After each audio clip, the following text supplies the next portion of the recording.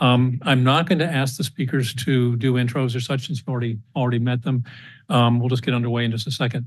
And a reminder, if you do have questions for the folks online, if you do have questions, just make sure you click on the Slido link at the bottom and enter them in, and then they'll pop up here so we can get to them. So what I'm going to ask this group to do is to start out 2-3 sentences or that kind of length. Identify what you think are the highest priority research and policy needs. Basically you're looking at the interconnection of technical R&D, but also policy R&D, where you think the biggest gaps are, the biggest needs. And I'm going to start with Jennifer. Sure. I wanted to emphasize a point that came up today, which was about the scales and the idea that you not only need lithium within brines, but you also need to produce enough fluids. So I just wanted to reemphasize that I think that we need research in the area of the amount of water that can be produced from these reservoirs, because not every lithium reservoir will have high lithium concentrations. And some of these reservoirs, like we heard about the shales, the unconventional reservoirs, will have low permeability, and it's actually permeability that's varying over the most magnitude, say over 5 orders of magnitude, versus lithium concentration, which has lower variability. And to talk about scales in terms of if we were to scale this up from sedimentary basins or oil fields, we're talking about producing lithium to match global production. And that's really on par with the amount of water that's been produced with oil and gas over the last 100 years. So I think that aspect of scale needs to be an important part of the conversation. And again, permeability and how much fluids can be produced. Great. Scott. Yeah, I would just say, first off, that the framework here of brine types and deposits that we've talked about, when I started doing this work, wasn't quite so coherent. So I think that's a major advance. And then, some of the things related to research, in closed basins is pretty easy. Nobody really wants to count reagents or product or monitor water. It's just expensive and not scientifically interesting. But in a closed basin, the only thing that leaves is water by evaporation. And it's a really excellent opportunity to understand the cumulative impacts of things. And then the other, I guess, final comments I would make are sort of related to in situ sort of leaching and, sort of research boreholes and pumping tests and injection and, kind of expensive things that would answer some of the questions about how reactive are the aquifer materials, what types of enhanced production, would work in certain reservoirs. And then, I was really happy to hear about the work that Tom's doing, but I think one of the issues with DLE that we need to understand and where more public research needs to be done is a lot of that research is done with the hopes of licensing technology. So people are going after deposits just because of the technology, and the deposit itself may never pay off, but if you can license the technology, there's an economic advantage. And so it was really nice to hear about Tom's consortium and how they're approaching that. Great, thanks. Sophie. I think the main thing that comes up for me is the need for field-based surveys for species. In order to understand impacts, we need to know what's there. And there are many locations that have not been well surveyed, not been botanized at all. No one ever has been on the ground to look at them. There are no records available or very, very few. And there are big taxonomic biases in those records. So being able to get comprehensive data or any data on the ground for what species are present is probably one of the major recommendations that I would make for understanding impacts.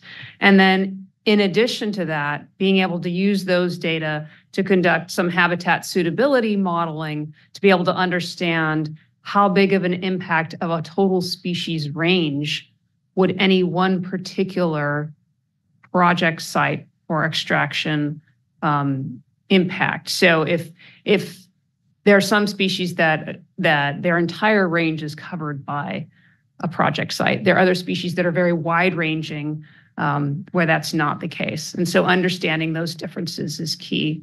And then additionally, cumulative impacts analysis, as I mentioned during my talk, particularly when it comes to thinking about wildlife that use wetland resources across their range and have multiple stopping points on a migration route, for instance, being able to understand changes that could occur due to lithium extraction and how that could influence their ability to complete their life cycle and complete their migration.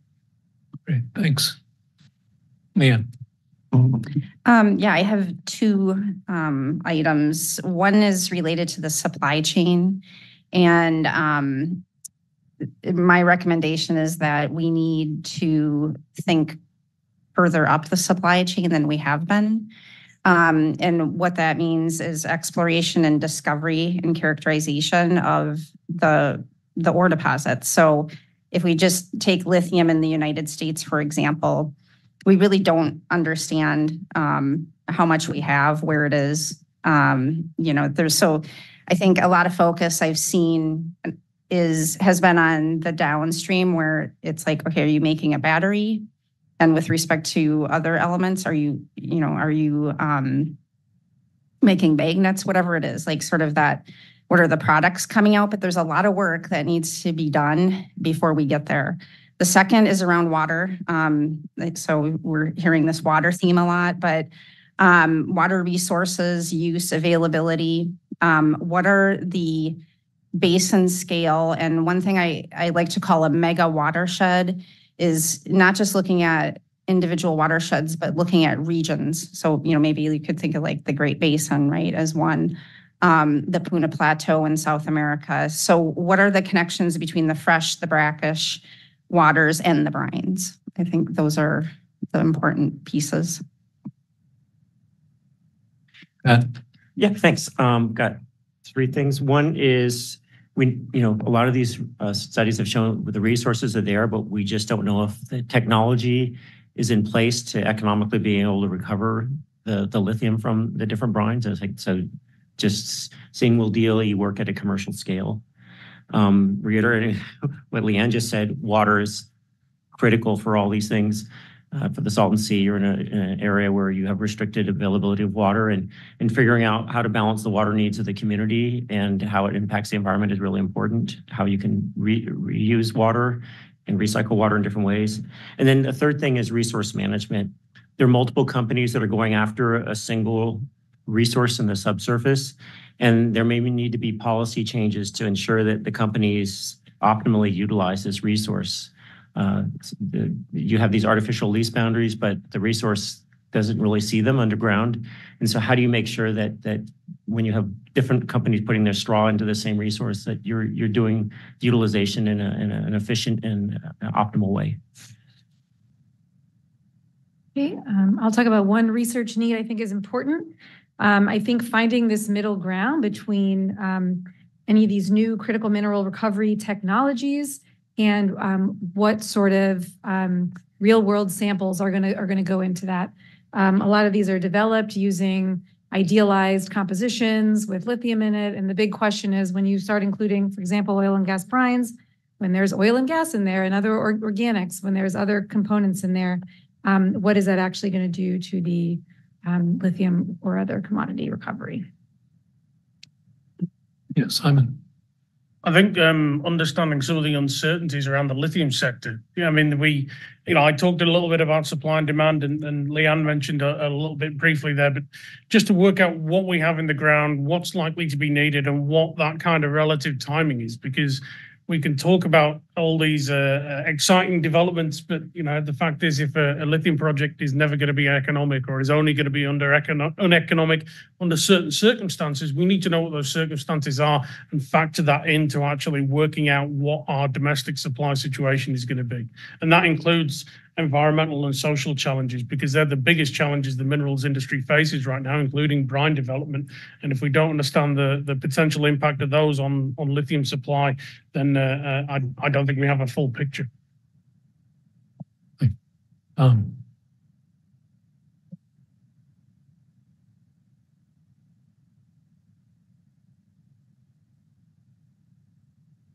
Two items. Thanks, Doug. From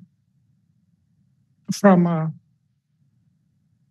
technology standpoint, I think a area for research is improving selectivity.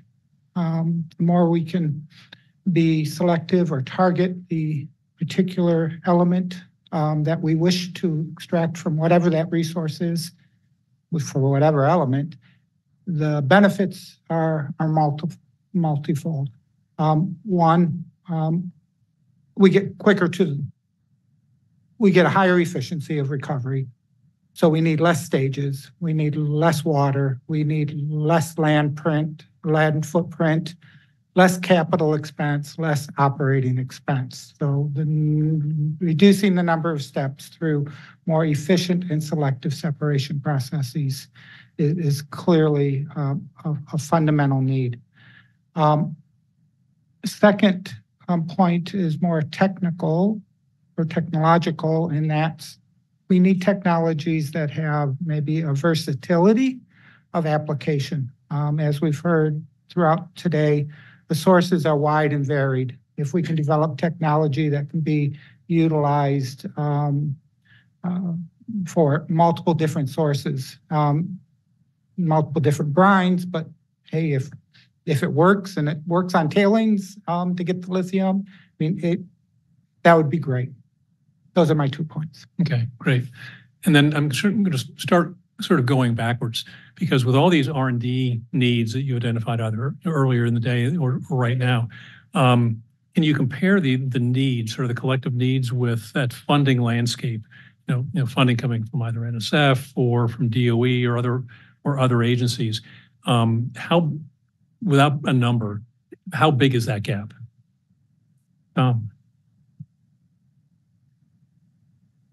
So right now I see the gap as being in kind of the mid stage of development. We do really well in discovery science and getting things to lab scale and even maybe bench scale. And to jump right to pilot scale is frankly too big of a jump. I think we need test bed facilities. Department of Energy is beginning to provide some investments in this area. Really, to your point, does the technology work at scale? But to invest tens of millions of dollars in a pilot scale activity before it's really validated at an intermediate somewhere between bench and pilot seems like we're jumping too fast. Simon. Difficult question to answer, but I think what we need to do is we need to actually look at the science and research that we're doing and work out what's impactful. I mean, we can all do good science, but what we need is actually impactful science that will specifically change things like advancing direct lithium extraction or understanding more about brine systems so we can actually apply that knowledge and extract things in a more environmentally or sustainable way. So actually thinking about the research we do and working out, or even just looking at the research we've done already and seeing what's impactful and what hasn't been so impactful and learning for that and developing directed funding solutions may be one way forward. It's just a thought. I work for the U.S. Geological Survey, so we're not a funding agency, so it's a little bit different, nor are we regularly, trying to get funding. But I think it is important to note that a lot of these fundamental questions are things that the USGS is set up to look at on a large scale with teams of assessment geologists and whatnot. So if there are the sort of basic, not necessarily technological questions, but these sorts of things that, the information that you need to be able to scale up and build, these are the sorts of things that, the USGS and higher levels within the USGS can organize to get funding to do. Pat, and then I'm going to switch questions to the next one. Okay. So I would say that, at the National Lab, we've been fortunate to get DOE funding and California Energy Commission funding for some of the projects we've been doing on this research. I would say one challenge is not necessarily funding, it's data. And some of the companies that are involved in this are very secretive and don't share information. And so being able to build models really depends on having useful information. And I think that's a critical challenge. You can have all the money you want, but if you can't get the information you need, it makes it hard to do the good job. Okay, and I'm going to switch questions a little bit. Tom mentioned test facilities, test capabilities, pilots and such.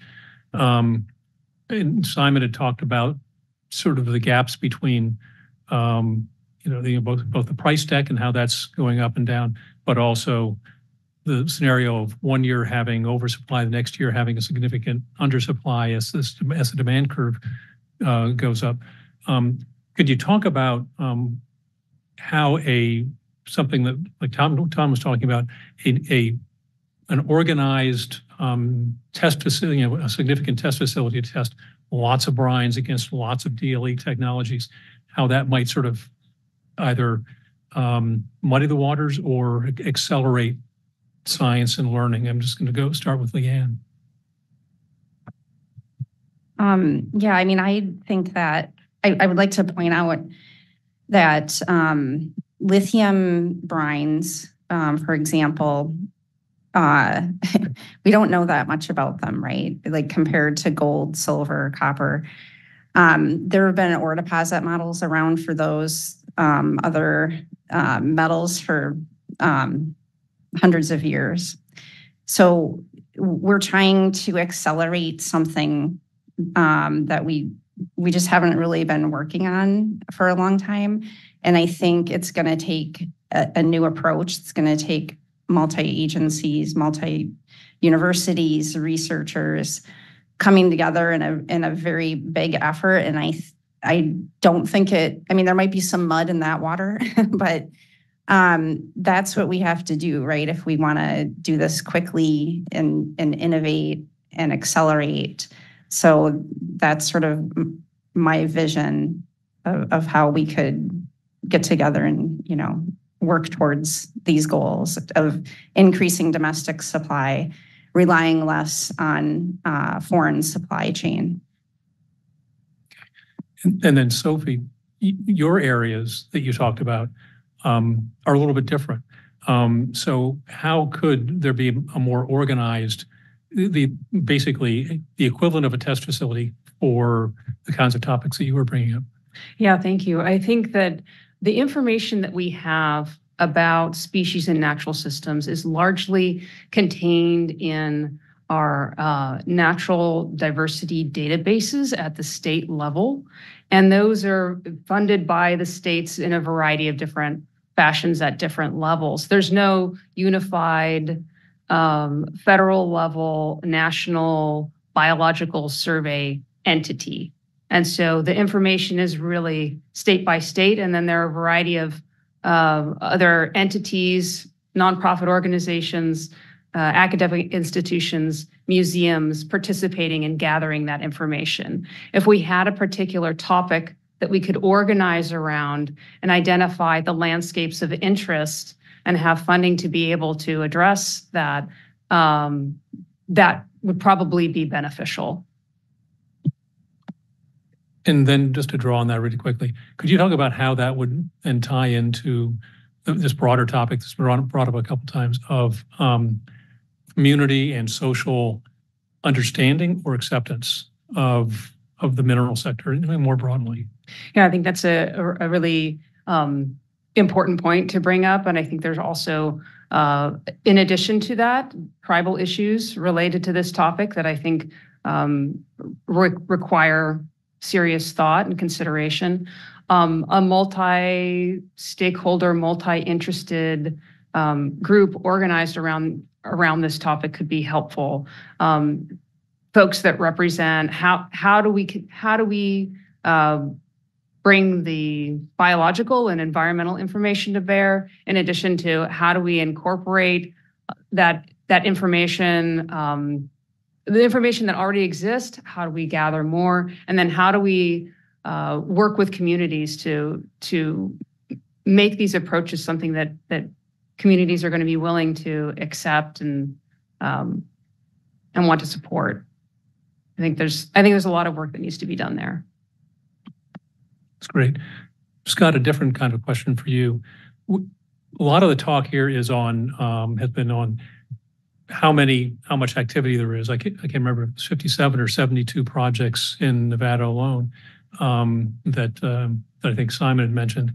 But can you talk about how that this R&D can then also help identify the places to not go, as opposed to the places to go? In other words, it's there's a technical slice there. There's an economic slice. Can you talk about that a little bit?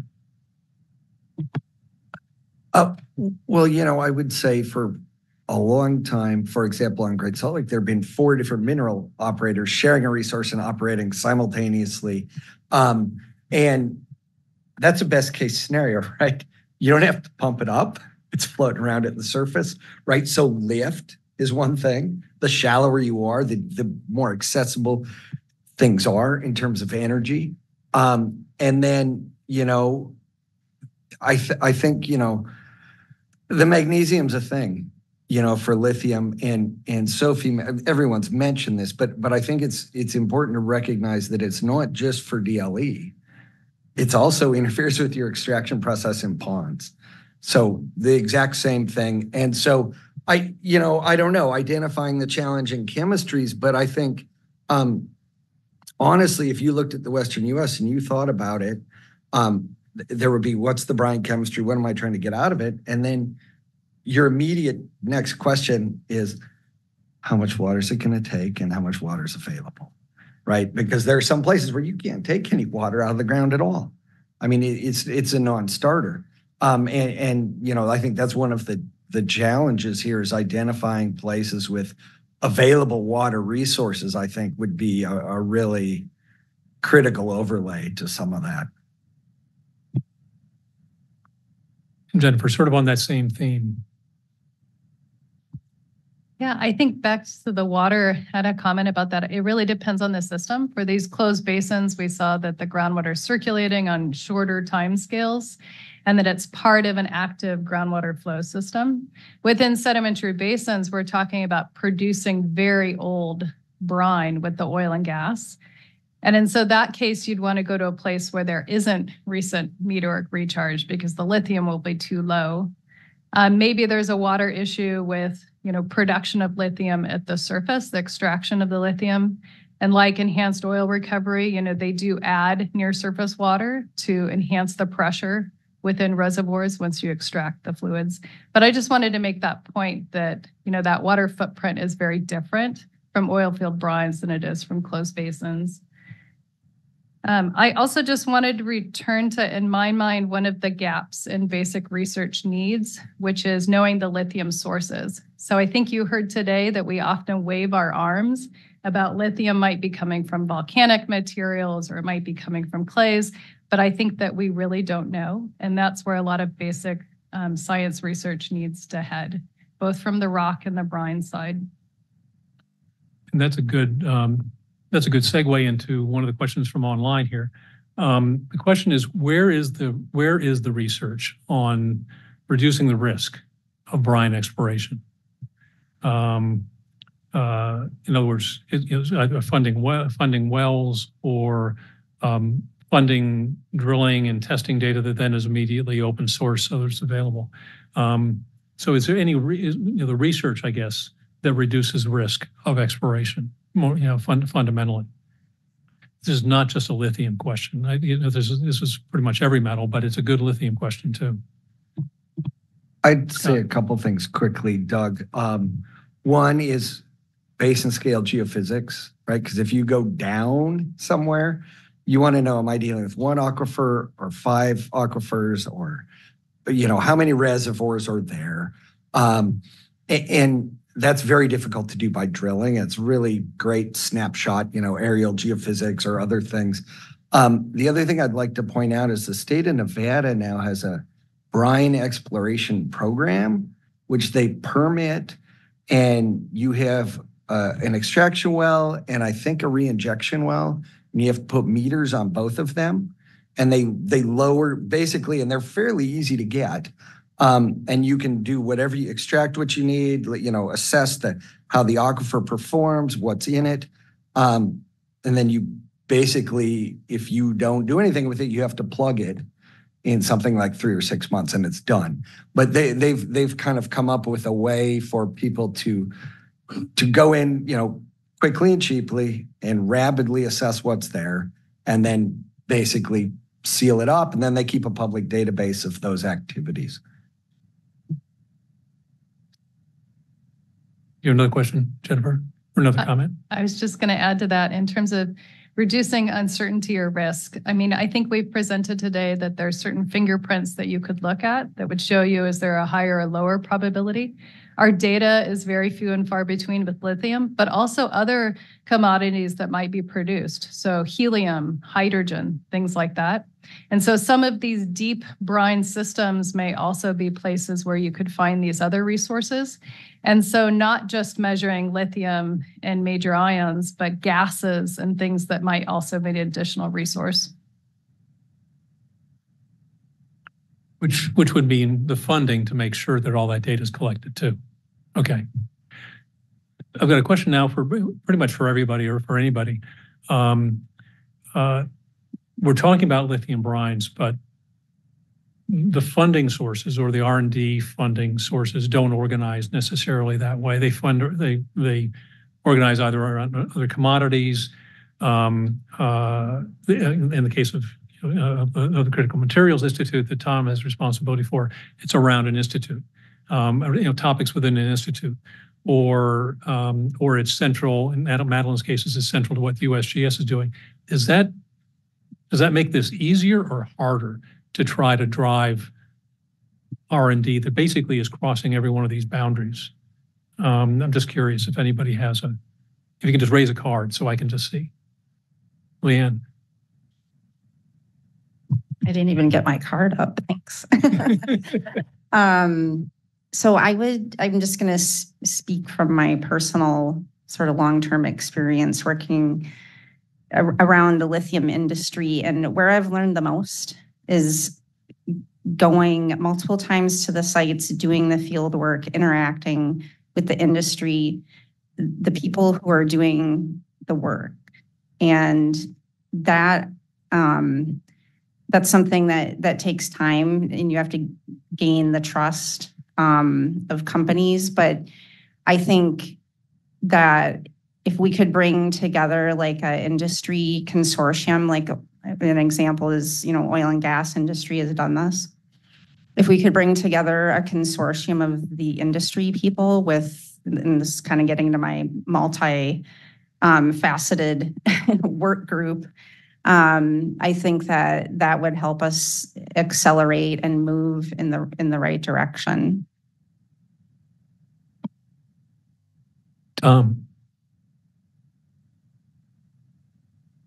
With the chance of touting my own institute, I think the consortium model that CMI has been able to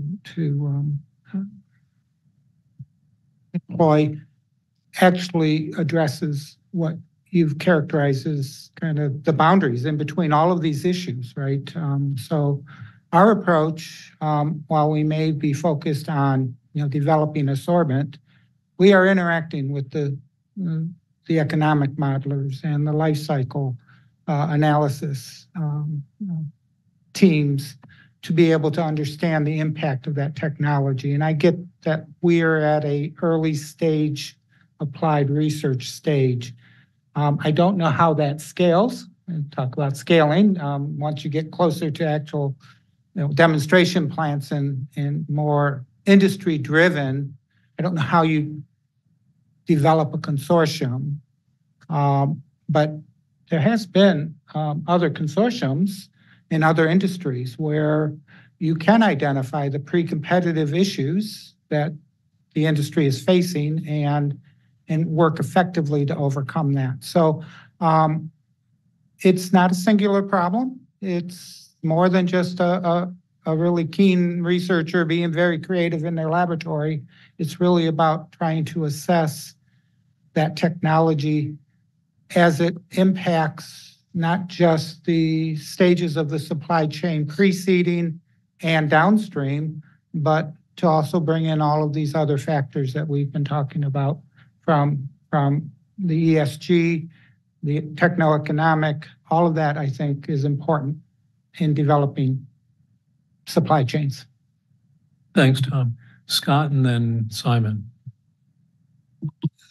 I think one of the challenges, right, coordinating across scientific fields, institutions, organizations, administrations, right? And so I think one of the things that I see, having retraced the footsteps of people doing this work for the USGS in the 70s, is in terms of funding and support, right? Everyone's got their strength and what they can bring to the table. But how do you maintain, one, how do you coordinate, but two, how do you maintain it long term, right? It's like, yeah, sure, we can have some funding. It's like a, fire in the walk when it's gone. And how do you maybe spread that out over 10 years and maintain a focus in terms of, a coordinated vision and what's actually making a difference? And to me, that's kind of the challenge. Things become a bit disjointed when it's like, well, I did this and someone did that. And the coordination, if there would be a way to establish more of a longer term view and commitment, I know we all want it yesterday, but I think we've demonstrated that's not going to happen. Simon. I think industry kind of downstream is pretty good at kind of consortium approaches. We've seen things in Nevada where, battery manufacturers and some exploration groups are getting together to work with the university and put in like NSF engines bids and so on. But I think one area we could maybe learn from is Australia, where, the Amira consortium model, but basically, a group organizes a consortium around a specific problem or a specific mineral deposit, in which case, what we have here is a whole load of lithium brines that we could actually benefit from learning a lot more about and learning how to process. But there's also a lot of commonalities here that something like a consortium approach could well work together. And I think there's things to learn from other areas where they have these sorts of approaches to solve exactly these sorts of problems. If anybody's not familiar with Amira, they basically coordinate groups of industry funders along with university researchers to work together to have projects that can often have multiple iterations. Like they've been working in mineral processing on a project version A, B, C, D, E since the 1960s and so on. So it's a really effective approach, but it also kind of gets over some of those confidentiality issues that others have mentioned here. If you get a group together to work on specific problems, you can overcome some of those issues. That's really, really helpful. Couple more questions, and I think we're going to move on. This is a timely topic, witnessed by the number of people here and the number of folks who are online. Can you speak in an R&D context? Can you speak to the urgency of the R&D challenges? Do we just take our time? We figure this out in 10, 15 years. Is that pretty good, or is this, we have to get after it now? Sophie.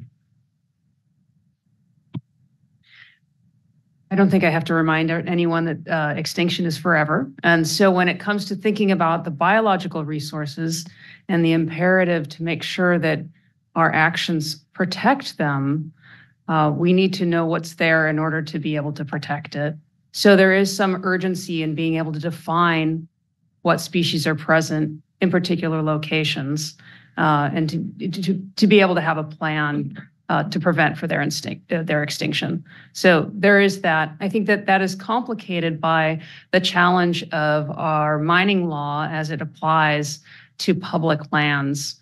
Whereas for other activities, we can do programmatic environmental impact statements, such as were done for renewable energy throughout the West.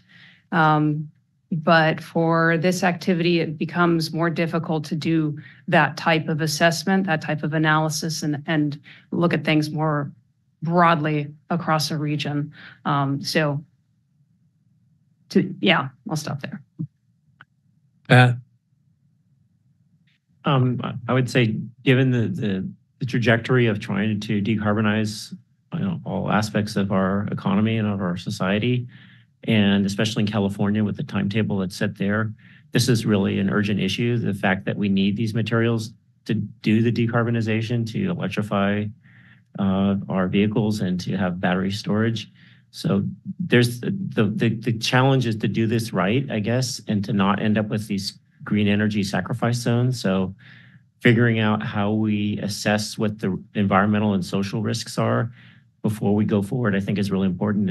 And so how do we come up with a template to do it right, I think is a key challenge.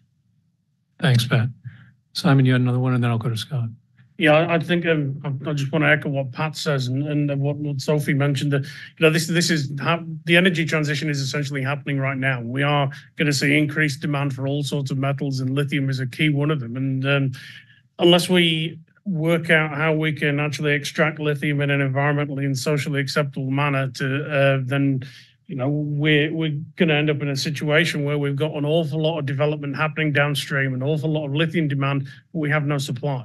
And that means we're either beholden on insecure supply from elsewhere, or a whole load of manufacturing isn't going to happen. And that's going to have significant impacts for climate change, for the US economy and more. So I think it is urgent. We need to not only do the R&D, we need to understand what the uncertainties are around all of this are, just in case, what happens if a project succeeds, if a project fails, what the implications are on all of that, and how do we fit in the global sector as well. We're talking about domestic resources, which are crucial, but we're also part of a globalized economy, and we need to understand what other countries are doing as well. Scott.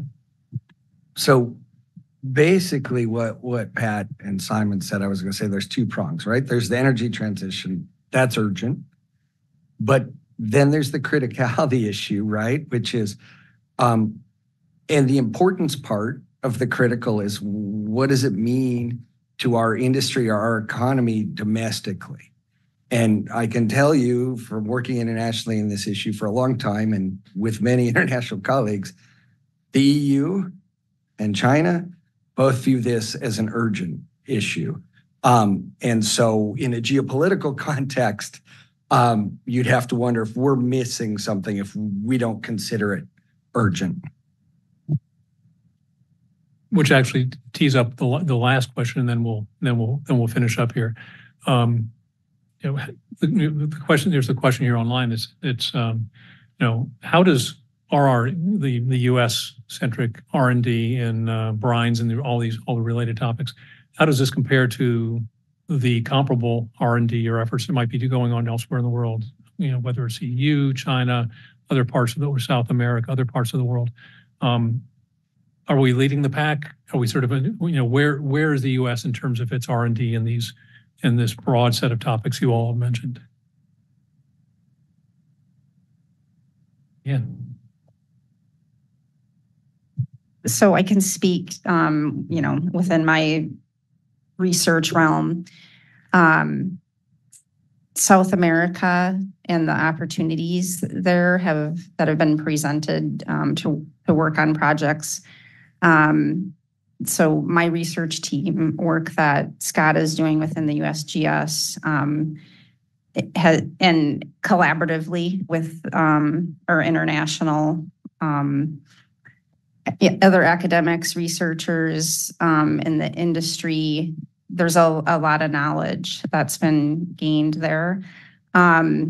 Some other, and I'm just going to focus on closed basin brines because it's such an open, big question, but there's other places in the world that it's hard to know about because there's not a lot of public information. But the United States it has now these emerging lithium brines, which are the low temperature geothermal and the high temperature geothermal, and there's a lot of opportunity there to expand what we already sort of know about these places because of geothermal activity, oil and gas development, and that should really be capitalized on. And Pat. In Europe, there's quite a bit of activity looking at geothermal brines as a source of lithium. A number of startup companies, Vulcan and Lithium de France, are two such entities. There's EU funding for this work. BRGM, sort of the USGS of France, has been doing lithium research, and they just published an atlas on geothermal resources in Europe this past couple of months. So a lot of activity and a lot of potential for collaboration between researchers there and here in the US. Thanks, Pat. Okay, we are going to move on. We're now going to have some closing presentations by basically the federal funding agencies about current or available or oncoming research opportunities. And the first speaker is Hikam Hajaris. Good afternoon, everyone. By the way, Hikam is the program manager with the Fossil Energy and Carbon Management Office at DOE. Okay. Thank you very much. Wonderful, thank you. Good afternoon, everyone. My name is Hisham Hajaris, and I'm the program manager for the Water Management R&D program at the Department of Energy's Office of Fossil Energy and Carbon Management. It's a pleasure being with you all this afternoon, and I will give a brief overview of the program. Next slide, please. So all water-related R&D within the Office of Fossil Energy and Carbon Management is managed by our program, which is housed in the Advanced Remediation Technologies Division. Now, historically, water management was split across two programs across different offices within FECM. The first, it was primarily focused on water management for power systems, which shifted from power plant water research and active water management operations to remediating coal power waste. The other program was the Produced Water Management Program, which has become a significant focus for FECM. This program is primarily focused on the characterization, treatment, and management of water produced during oil and gas operations. And we're looking at produced water across the country, across different basins of varying salinities and chemical compositions. Now, both programs are under the singular water management R&D program. A common denominator across both of these programs is the focus on water recycling and beneficial reuse outside of oil and gas operations and outside of general energy management operations, especially when it comes to beneficial reuse of for industry, agriculture, specifically non-edible crops. And the other objective is the recovery of critical minerals, rare earths, and other beneficial resources from these waste streams. These not only have the benefit of furthering the technological state of the art for water treatment technologies, but also help lower the costs of water management and enable the beneficial reuse to take place. Next slide, please. And here's the geographical distribution of our program. Since 2018, we have funded projects across 23 states. As you can see, a lot of the projects are in the oil and gas and coal producing regions of our nation. Many of the projects that you see in the Southwest, especially in the Permian, are relatively recent, which shows the shift towards produced water management. Next slide, please. Now, I mentioned that we reorganized both programs into a single program, and as part of this, we decided to take advantage of the synergies and interoperability between various projects to develop a system to help facilitate future R&D as well as optimize existing R&D. We have 4 primary R&D areas. Some of these we've always had, such as the advanced stream processes and systems analyses, but others, such as AI and big data, as well as biological and chemical characterization, are relatively newcomers.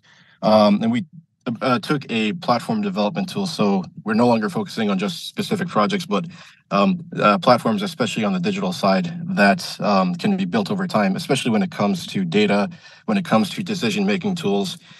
We have actually 3 major efforts on the data side. One of them is the National Energy Water Treatment and Speciation Database, NEWTS for short. I highly recommend looking this up online. You can upload data or access data So we're in the process of not only collecting and curating data in partnership with other organizations, other agencies, but also generating synthetic data using advanced neural networks to help address data gaps.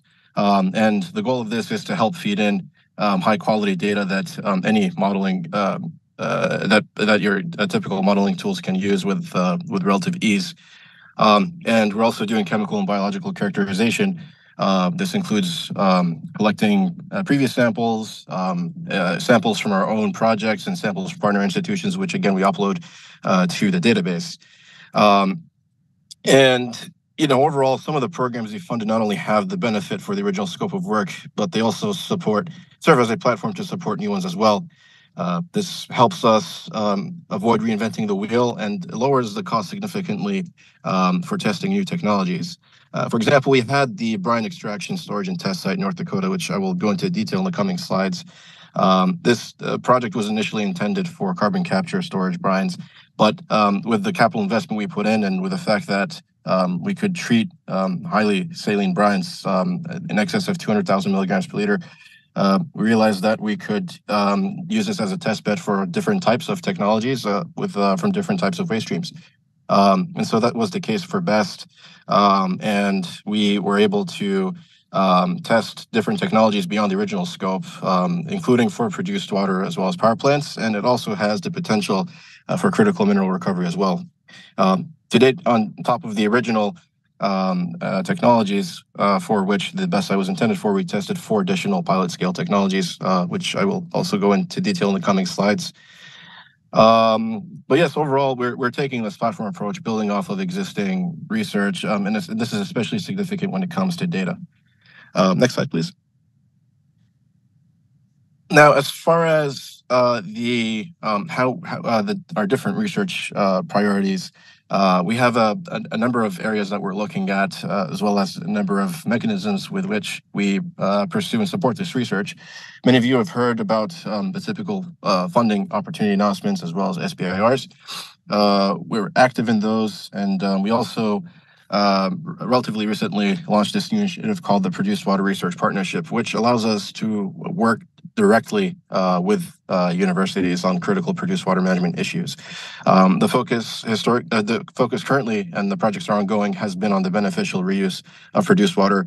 And really, this ties in very well with produced water characterization and treatment. It's really all of it is about understanding the known unknowns, the chemical and biological composition of the water.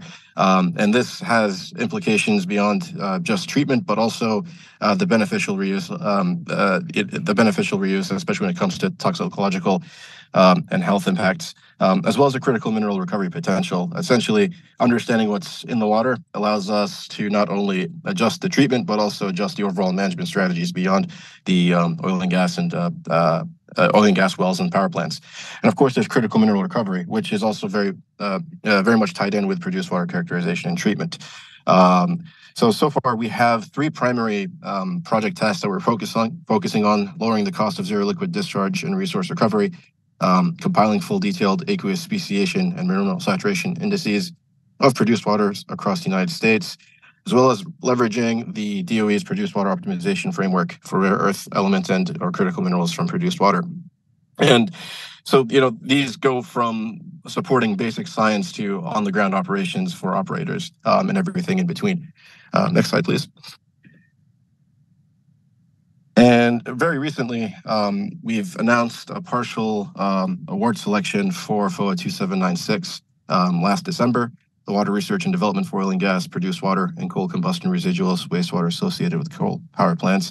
And these projects give you an idea of where we've been focusing. Topics are as diverse as desalinated produced water as an irrigation source for non-edible crops, as well as a source for ammonia mining and carbon sequestration. And we're also looking at not only the treated water, but also the reject brine streams. And there has been a company that won an award, PVT Clean Energy, which actually uses the reject brines, which has been a major disposal issue. to have it as a material for the development of ultra-weight composite manufacturing. So it's a very unique project. I believe one of the first of its kind to actually deal with the waste stream itself, and not just the actual treatment of the waters. And of course, we have the characterization efforts that make in situ characterization more feasible. Again, the goal is really improving our understanding of the known unknowns. And this goes into both the environmental impacts as well as the economic potential for those waste streams as far as critical minerals are. Next slide, please. I mentioned about the brine extraction and storage test site. So this test site has been a critical enabler for technology development and advancement and across different types of wastewaters and with different technologies. So as you can see to the right, we have quite a diverse array of technologies we've tested, all of which are plugged into an existing pre-treatment system. This best site was actually a commercial saltwater disposal well repurposed for carbon capture and storage. And after we completed the carbon capture storage project, we repurposed it for treating power plant effluent, which we shipped over, and then produced water, which we also ship over from across the country. We are currently testing waters there from the Permian, from the Eagle Ford, from the Bakken. And after treatment, we take the samples and then we do further chemical and biological characterization of those treated samples, and then upload the data to the NEWS database for the public to use. And we've tested everything from supercritical water desalination to zeolite dewatering. And this allows us to simulate produced water chemistry and salinity from diverse geologic basins across the U.S. For my last slide, we have, sorry, next slide, please. Yes, thank you. Could you click again? I think there is, yes. I think there are two more bullets. Thank you, perfect. So as I mentioned before, we've been focusing a lot on big data. This is a very recent tool we have developed. It complements the National Energy and Water Treatment Speciation database I mentioned earlier. It's called CODART, the Constituent Data Replacement Tool, and this helps complete composition data profiles for aqueous wastewater feedstocks. And this allows operators to develop treatment and recovery process models. And as you can see to the right, you can choose the different machine learning models based on your knowledge of the data. And this comes with a guide once it becomes public to advise on the best models to use based on the data. So, we have random forests, for example. We have multi-layer perceptron models, et cetera. And this tool can use the user's data alone or combine user data with other data sources. And we have another model, we have other model development specifically for synthetic data generation. And again, the intention of this is to provide that high quality data to enable some of the modeling efforts that were talked about in the previous panel. So I know I'm probably over time. This concludes my presentation. Be happy to take any questions. And of course, please feel free to, check out our tools. They're available for the public. And please feel free to reach out if you have any questions. Thank you very much. Thanks very much, Aiken. We don't have time for questions right now. We need to move on to the next presentation, which will be Alex Priskachev. Alex is a program manager in the Department of Energy Geothermal Technologies office. Alex, you've got about 10 minutes. Thanks. Unmute. Okay. Hi, everyone. Thanks, Doug, for that intro. As Doug mentioned, I'm Alex Pristachev. I'm with the Department of Energy Geothermal Technologies office.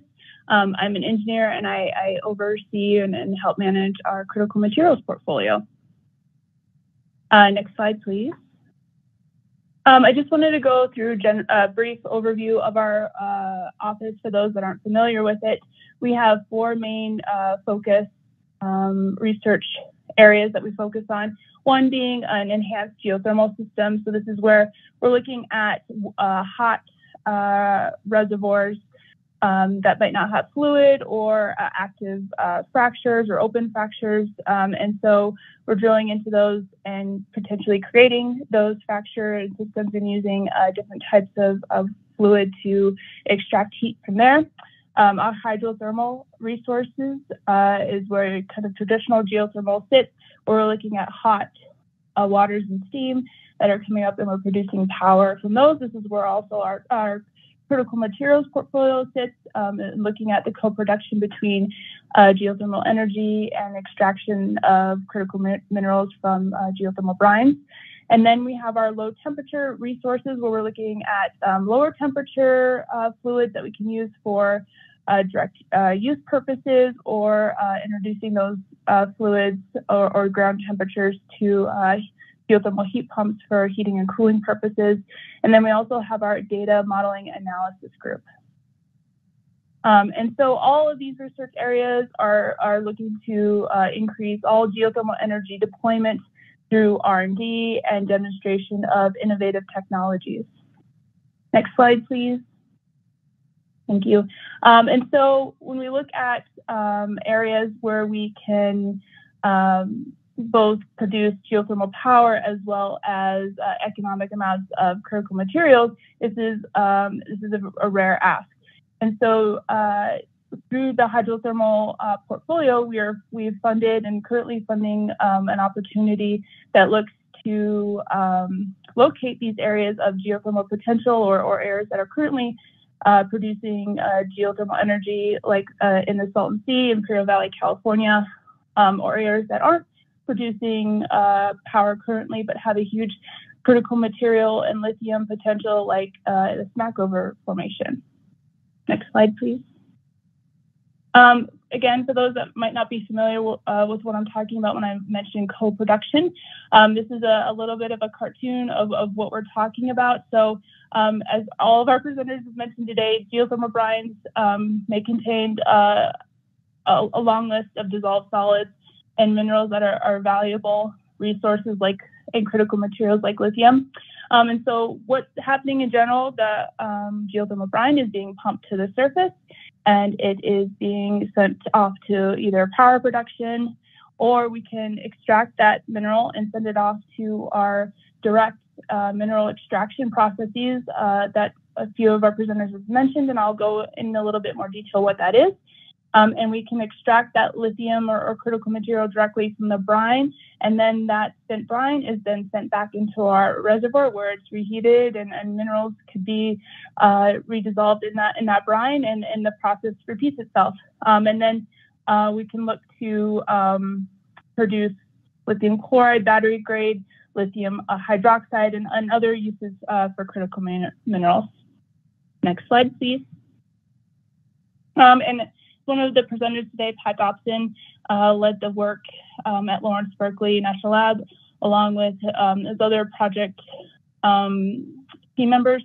One of the things that we've funded in the recent past here is a lithium quantification report of the Salton Sea, where Pat and his team looked at quantifying the amount of lithium in the Salton Sea known geothermal resource area, understanding the mechanisms in which actually allows lithium to be in an abundant amount in geothermal brine, and understanding the potential environmental impacts, how the extraction of lithium from these brines would impact air quality, induce seismicity, and other factors to take into consideration in the area. And then also conducted a huge amount of community outreach to inform the community on not only geothermal power, but also how lithium extraction in the Salton Sea would happen, what are the outlooks on that, and really just trying to inform the community and arm them with information that they would need to better educate themselves on what's going on. The results of this report and this research are, as you can see on the slide, were outstanding. Pat and his team discovered that there's the potential for more than 375 lithium equivalent of more than 375 million electric vehicle batteries. which exceeds all current electric vehicles on the road today in the United States. And accessing this resource would enable the U.S. to meet or exceed this global demand of lithium for decades to come. And then just sort of what does that mean currently as we look to produce geothermal power with lithium? Currently, within the Salton Sea, there's about approximately 400 megawatts of geothermal electricity currently produced. But the entirety of the known geothermal resource area of the Salton Sea has the potential to produce somewhere almost 3,000 megawatts of power, which means it could produce 375 million EVs. Next slide, please. Oh, sorry, I want to mention one thing on going back to the slide. If you want more information on Pat's work there's the escholar.org website you can visit to see the report in its entirety. Thanks. Next slide. One of the current funding opportunities we have right now, we have ongoing work, is a joint funding opportunity with our partners at the Advanced Manufacturing and Material Technologies Office.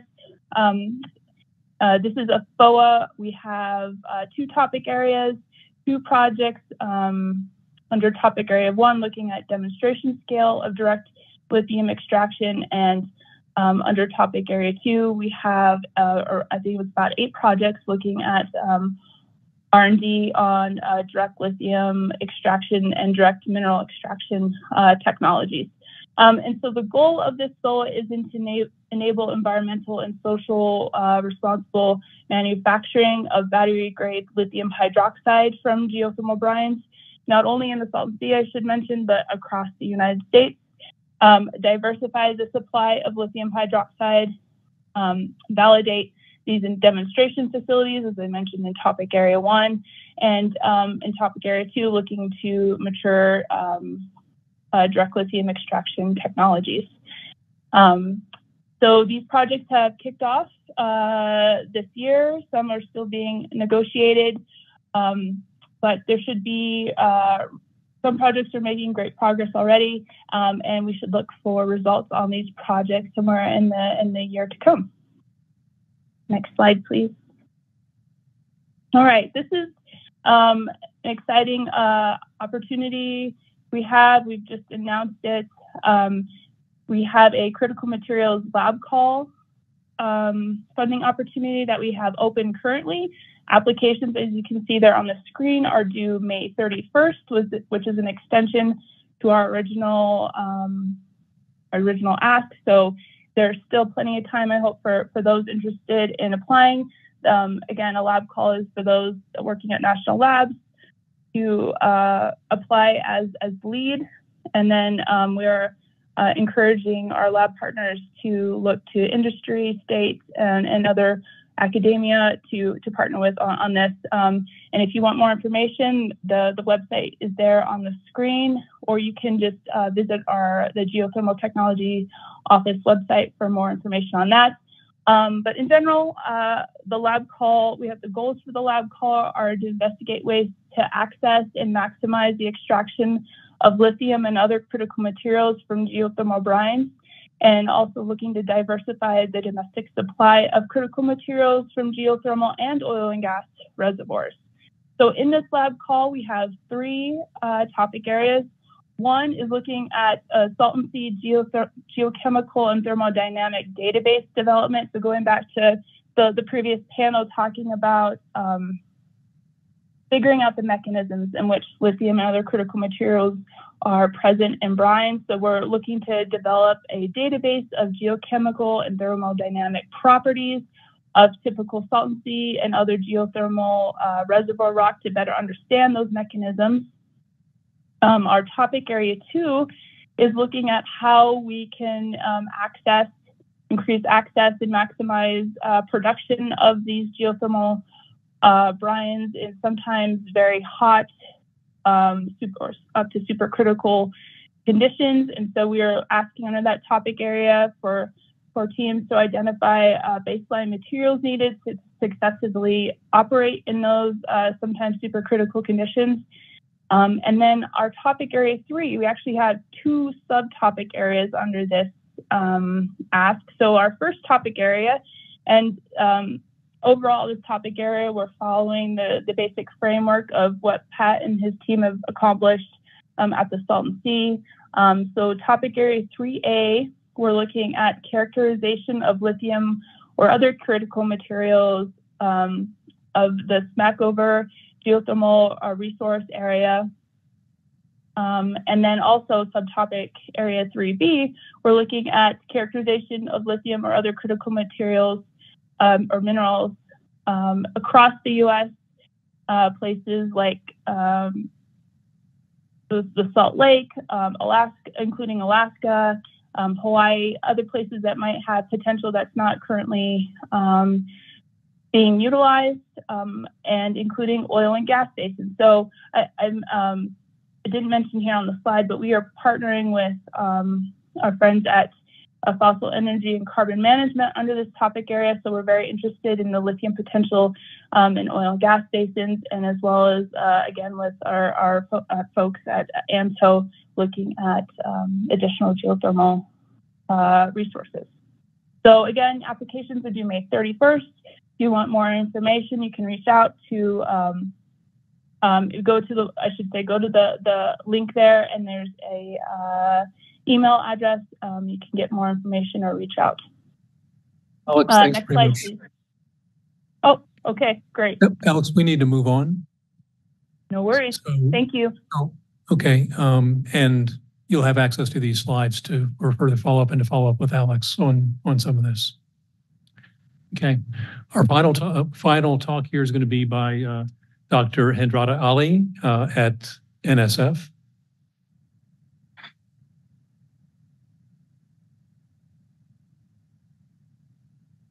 Hello, everyone. Thank you. So my name is Hendrata Ali. I am a program director with the Division of Earth Sciences. My primary program is the Hydrologic Sciences program. And so I will talk to you today about the opportunities and investment that are at NSF that are related to critical mineral resources from brines. So before I start, I think I would like to summarize a few of the things that I heard today that are of relevance to this topic and for some of the programs that I will talk to you about at NSF. So the first thing I noted was that lithium was the big topic today. And if we had time to go into some of the examples of funded projects, you'd see that lithium is also some of the critical mineral that is mostly proposed on recently, at least. Climate change trends are important for the sustainability and the recharge of brine formations. I heard that hydrologic controls and processes are important for lithium resources. There's a need for geophysical surveys, large scale, low and high temperature geochemistry are important to be considered, and environmental impact, and also the biological and economic factors are also important. So you would see when I talk to you about some of the opportunities that exist at NSF that you could actually identify all of these different areas that come into play. So can we go to the next slide, please? So the first thing is that although there are currently no programs at NSF that specifically are focused on research on this topic of critical minerals in brines, there are many opportunities that could be receptive to research proposals on this topic across NSF. And you have opportunities that exist for unsolicited projects or proposals that can be submitted directly to disciplinary programs, cross-cutting or interdisciplinary programs, if the topic aligns with the solicitations of the programs. So you could find programs in the Directorate for Geosciences, in engineering, the new Directorate Technology, Innovation and Partnerships, and Directorate for Mathematical and Physical Sciences, but also social and economic and behavioral sciences at NSF. So for example, I think if we talk, come to the Directorate for Geosciences, specifically in programs in marine geology and geophysics, petrology and geochemistry, geobiology and low temperature geochemistry, of course, hydrologic sciences, chemical oceanography, all these programs and many others would welcome proposals on this topic if it aligns with the program solicitation. In addition to unsolicited proposals, you could also submit proposals to that are responsive to special calls and that are themed around critical mineral research. So these could be either through Dear Colleague letters that have been released, or they could be through new programs with specific program solicitations. So next slide. So here, I want to talk about Dear Colleague letters, and you could use the QR code to access a couple of the Dear Colleague letters on there, and you could use the program number and go to the NSF website. I would have the code at the end where you could also search these programs. So the Build a Resilient Planet highlights some of the priority research areas in the Directorate for Geosciences. And one of these has a Dear Colleague letter on novel approaches to critical mineral research in the geosciences, which is a DCL that was released last year. And we've received and already awarded some awards on this case. If we had time at the end, maybe I would talk about some of the awarded projects. So this DCL calls for proposals to support research for the discovery, the characterization, extraction, and separation of critical minerals, which is, of course, important to the topic we're discussing today. Another Dear Colleague letter is the critical aspects of sustainability that spans several programs and divisions across directorates at NSF. And this DCL is for programs that seek to support basic research through a cross-disciplinary program to improve the sustainability of resources while maintaining or improving current products. So a couple of DCLs in this group would be the critical aspect of sustainability in innovation solutions to sustainable chemistry. And this is through the Directorate for Mathematical and Physical Sciences for research that aims to improve the understanding of processes, efficiencies, separation science, manufacturing processes at scale, and also the upcycling and recycling of materials and chemicals, including critical minerals.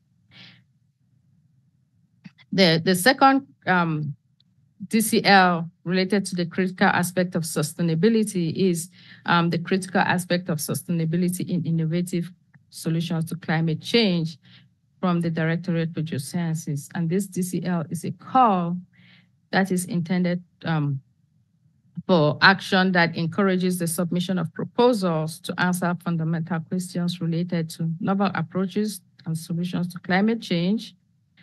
Potential for topics include innovation in technologies for desalination, developing and innovating for environmentally benign methods for the sustainable exploration, exploitation, utilization of critical minerals and geomaterials that are relevant to clean energy systems. So again, this kind of touches on some of the things that were discussed today, and maybe that the last panel was talking about in terms of what are some of the needs for research on this topic.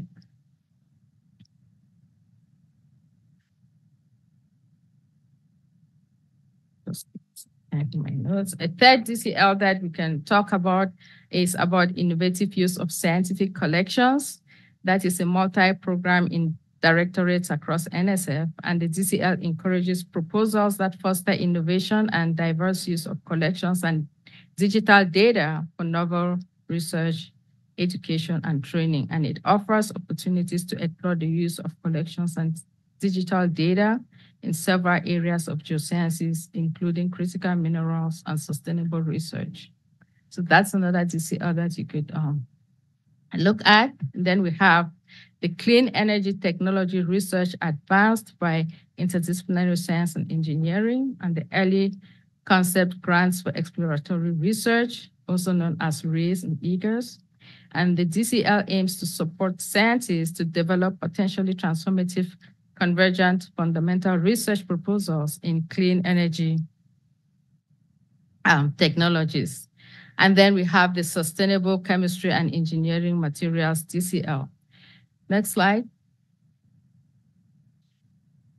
In addition to DCLs, we have cross-cutting interdisciplinary programs and special solicitations, and you have a number of them on the screen. So you have the environmental convergence opportunities in chemical and bioengineering, environmental and transport systems called EcoCBED. We have the convergence, growing convergence research, National Convergence Accelerator Program, which was launched with the TIP Directorate. Designing Materials to Revolutionize and Engineer Our Future, which is a multi-agency initiative. We also have an NSF-DOE partnership, NSF Small Business Innovation Research, and Small Business Technology Transfer, and the Industry University Cooperative Research Centers programs. So all of these opportunities are receptive to proposals that touch on the topic of critical minerals research and whether it is in brine or otherwise. Thank you. Got it. Thanks. That's a lot of programs to be thinking about and considering. Thanks all. This has been a really, really good conversation, and I know it's going to continue amongst this community. Want to thank all the speakers who came from away to join us here, as well as everybody who signed on. We'll note that we had about 450 registrants overall, a couple hundred or over a couple hundred folks who were online, and a lot of who hung in there with us all the way through.